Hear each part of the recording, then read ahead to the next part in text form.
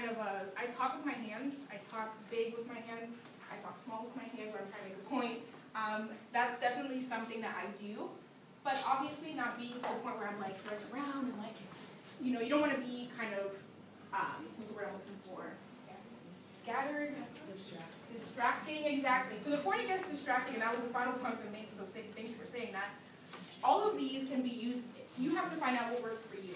So some people say, don't talk with your hands and walk around with your hands behind your back.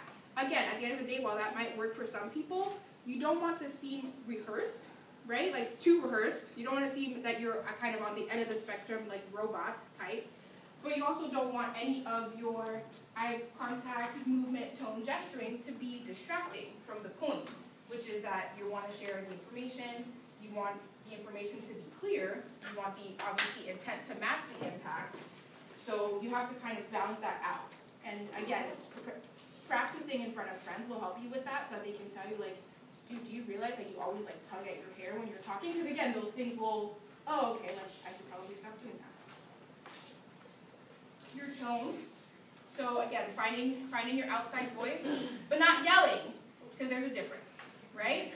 So some people, like, obviously you're going to be told to project your voice, and you're speaking with large groups, if I'm correct, most of the time. So you want to be able to project your voice, but there's a very big difference between projecting and yelling at folks. And again, if you yell, that's all people, you know, why was she yelling? That's all they're going to remember. Like, why was that distracting? I couldn't focus on anything she was saying because I just did not want her to yell at me anymore. So again, you have to find that balance and figure out what that looks like for you. Gesturing. So again, I mentioned that a little bit.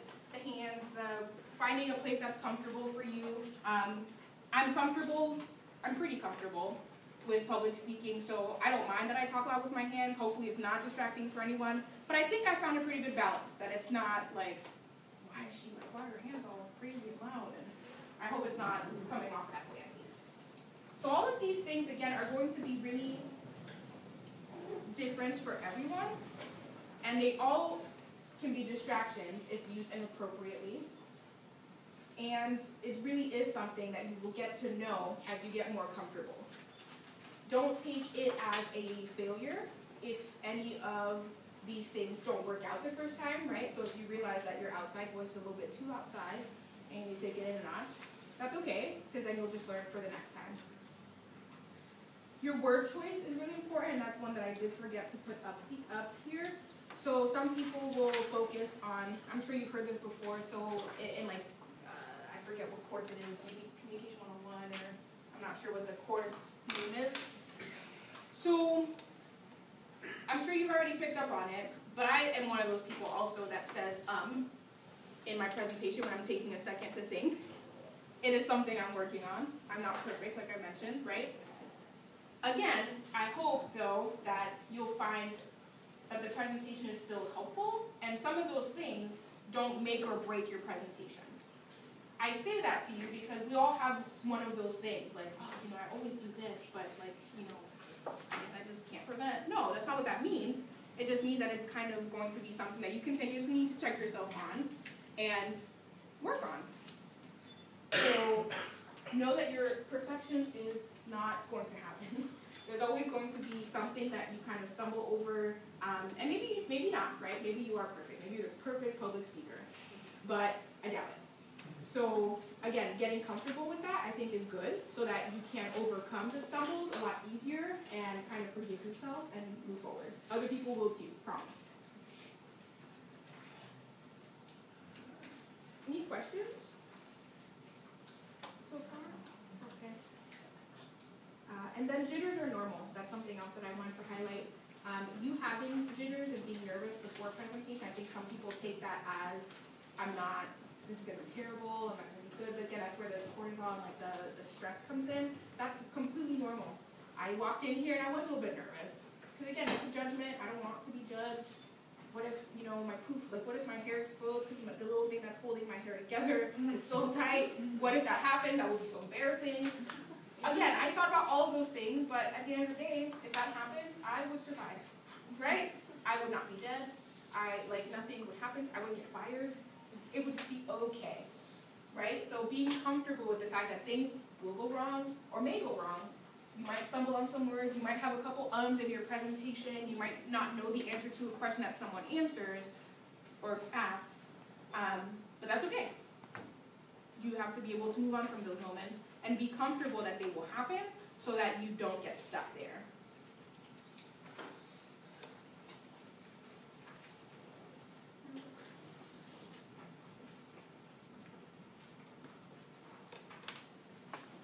This is pretty much the last building block, which is that you have to have fun doing it. If you're not, or if you really don't want to be there, it will show. And not only are you doing it wrong, but you probably shouldn't be doing it at all. Because at the end of the day, you won't get the impact, you won't give the impact that you want to. You're not enjoying it, so I guess my question to you would be, if you are doing it and you're not having fun, why are you there? You have to be able to find the fun in this. We talked about in the beginning setting your intention. So what is your intention? And anytime, and setting it is important. I came in here and my intention was to be myself and to share the information that I've learned as I have given speeches and presentations and things like that in either organizations or for trainings, etc. So being myself is important to me, and sharing the information that I have is important to me in my experiences. And obviously it being more of a conversation, which it didn't end up being as much of, but hopefully you have a question at the end, is important. And that was the intention. I want you all to feel comfortable, to get a little bit more comfortable presenting. It's not ever going to be something that I can give you a list of do these 10 things and your presentation will be perfect, because that's not how it works. So hopefully some of the things we've talked about will get you to a comfortable space where you can focus on the fun aspect and focus on the impact and the inspiration and all those great things that you want to share with students and parents.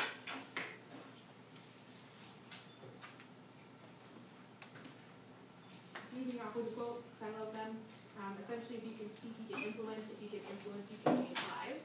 You really could, some of you have already mentioned it, you really could change a life, just change a life course based on the interaction that you have with some of the speakers that you'll be meeting and tours and presentations. So again, it doesn't mean no pressure, right? I mean, it doesn't mean that you're going to make or break anyone's life choices, essentially. But it does mean that what you say, how you say it, how personable you are, how authentic you are, and how helpful you are can really be impactful for a lot of these students who are going to come and visit. Impactful for the parents who are nervous about letting their children go, right? And being able to see that there are people who know about the university, who are willing to help if asked, is really helpful to that. So I guess that's why public speaking is obviously important, but also why it should be something that you get more comfortable with, so that you can get to a place where you're really focusing on the inspiration and the impact and the fun, which will show through and which will help people make their decisions about whether to be here. That's all I got. Any questions for me, or tips, I guess, from each other? So I'm sure some of you maybe potentially either enjoy public speaking or have done it a lot. So I guess are there tips from the crowd, or things that you are still wondering about that maybe I didn't talk about that we can probably have a conversation about now? Yeah. One thing I wanted to add to one of your tips was facial expressions, like making sure we have a friendly and welcoming vibe and like smiling a lot. Yeah. Something I've been told a lot is I have RBI, or RBF. I don't think I have to explain that.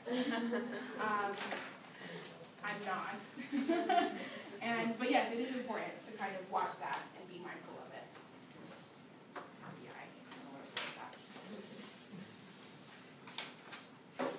Any other questions or tips, concerns? So everybody's like ready to go and like speak now, right? Right. Yeah. I know that you said you try not to say when you can remember, so what do you think is the most beneficial way to stop saying I'm still trying to figure it out. I think that's something that I try to do. One, you have to be able to pay attention to what you're saying. So it's hard sometimes to do both, but again, as you get comfortable with the information you're being given and more comfortable presenting, that comfort will come. What I try to do, and I actually just did it, is pause. We get really nervous, right? And we just want to answer the question really, really fast and kind of, we don't want to seem incompetent, or like we don't know what we're talking about. So that's where like the nervousness is right? So that's when you say it, because like you're thinking in your head and you're kind of trying to fill this silence. So I've tried pausing. The pause, I think, makes me uncomfortable, but typically it doesn't make others uncomfortable.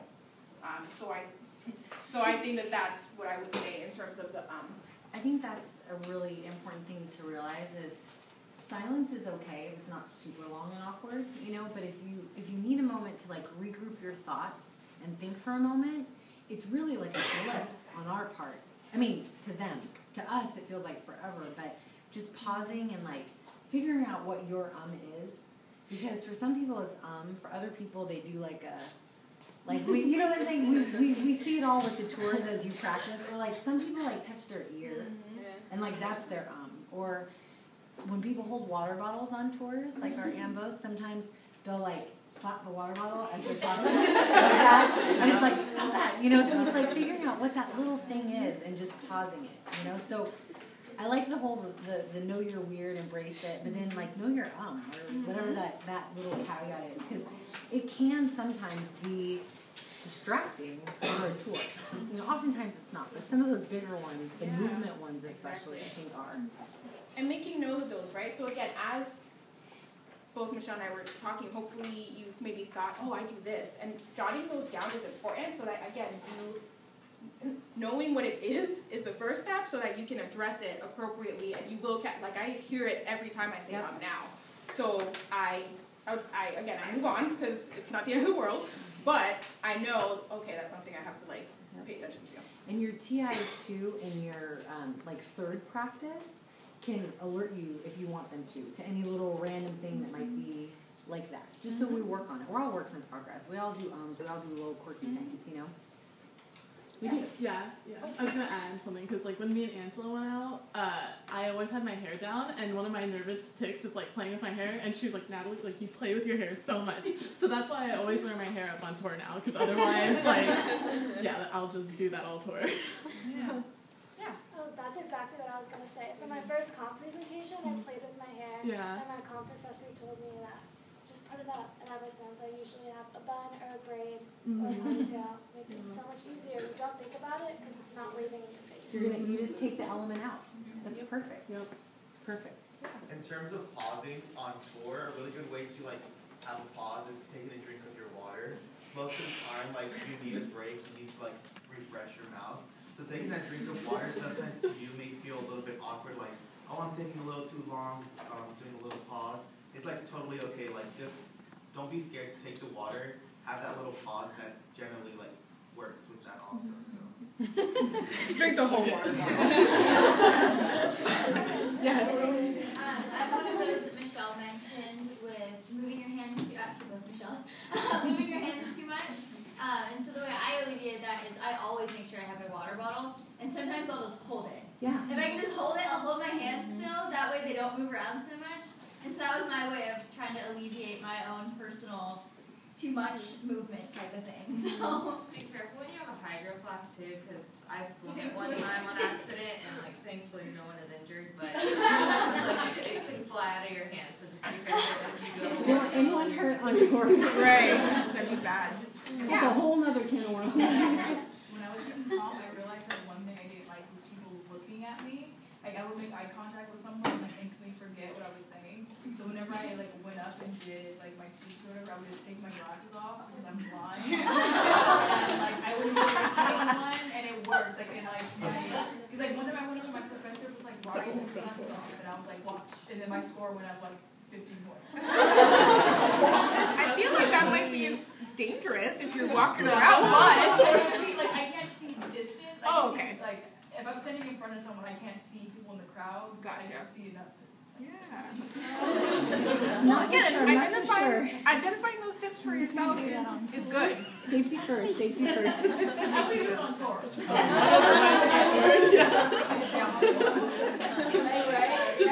Any other questions for me, or again, like final thoughts? Okay, well, thank you so much for your time. Thank you.